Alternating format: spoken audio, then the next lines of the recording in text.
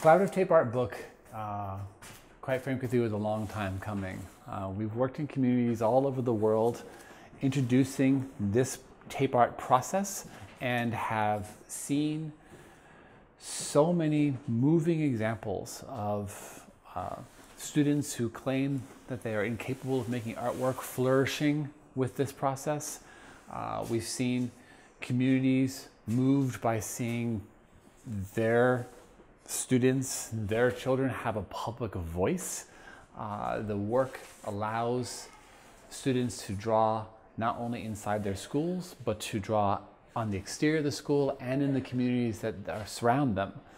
So there has been a real desire from the people we've worked with to see evidence, to see it deconstructed, to see it sort of put into one place so they can practice it themselves. And that's what we did. We took the time to sort of go through 3 decades of documentation and get it all into one place.